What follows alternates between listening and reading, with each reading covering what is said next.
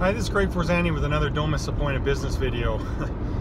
Right now I'm driving actually from Kelowna, British Columbia all the way to Phoenix. It's a 3-day trip. And it's ironic because it kind of light bulb hits me here to say, hey, literally, you know, almost every human being on earth knows this exercise. And the exercise is, the beginning of yesterday, I started with a map, said destination or my vision, my end goal to get to Phoenix. Okay, how many hours of driving is it? It's 24 hours of driving. Well, I've elected to take that in 3 days, 3 8-hour days, because I have my dog with me, Panda, and we want to stop, you know, get some fresh air and stretch a little bit, and you know, not be in the car 12 hours a day. So I elect to do 3 8-hour days. Well, then I got 3 8-hour days, and then I pick, okay, where am I going to stay those 2 nights? And then, okay, where am I going to stop and eat? And where am I going to get gas? And all those things. I'm planning my trip because the end goal is to get to Phoenix in 3 days. Now, it hits me today. How many people actually do that when it comes to their business? So, end goal. Today I'm making, and I'm going to make something up here. Go look at your P&L.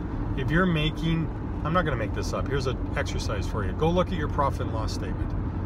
If you're making less than 10% net profit after you pay yourself a fair market salary for your position in your company and your expenses, so add in a fair market salary to your position. If after that you're making less than 10% net profit, then in my opinion, you're underperforming.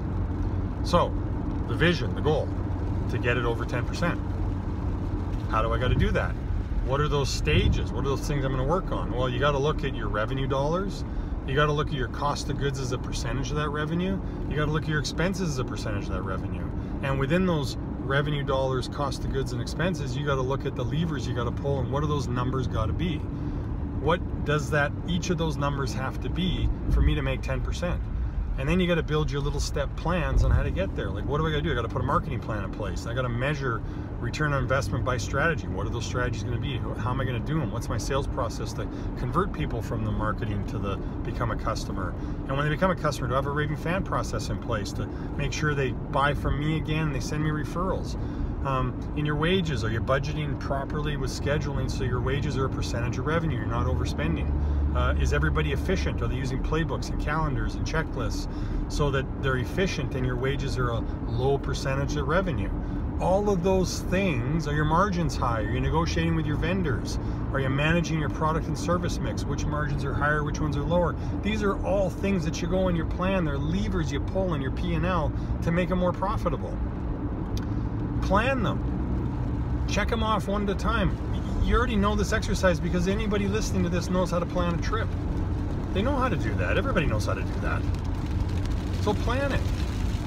And you'll see after you plan it, you put the time aside to check those things off, and you do them, and you train your team on them, and lo and behold, you'll get more net profit.